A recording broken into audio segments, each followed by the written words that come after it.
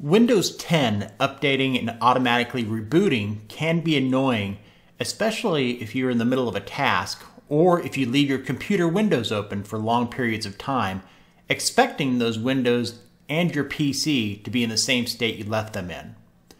Today I will show you a couple methods to stop Windows 10 from rebooting after updates.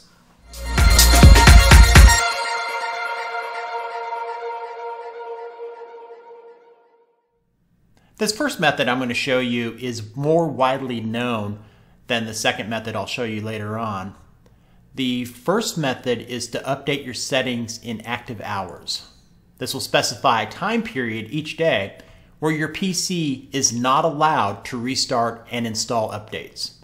To set up your active hours, click on Start here in the lower left-hand corner. Then click on Settings. At the bottom here, click on Update and Security. Then Windows Update. Under Update Settings, first link here is Change Active Hours, so click on that. And to change the hours, just click on the Start and or End time. I'm an early riser, so I usually have it set between 6 a.m. and 5 p.m. To change it, just click into it. And when you're done, just click on the check mark here.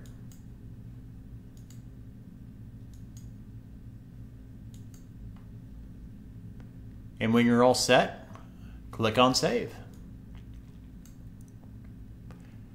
Now when your computer requires a reboot to finish installing an update, it won't restart during your active hours.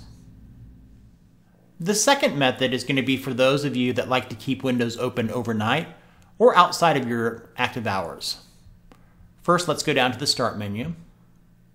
Instead of left-clicking on it, right-click on Start. Select Control Panel. Here in the upper left-hand side, click on Administrative Tools.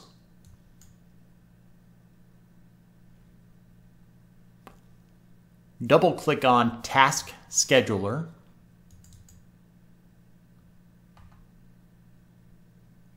Expand Task Scheduler Library. Expand Microsoft. Expand Windows. And then scroll down until you see Update Orchestrator. Click on it.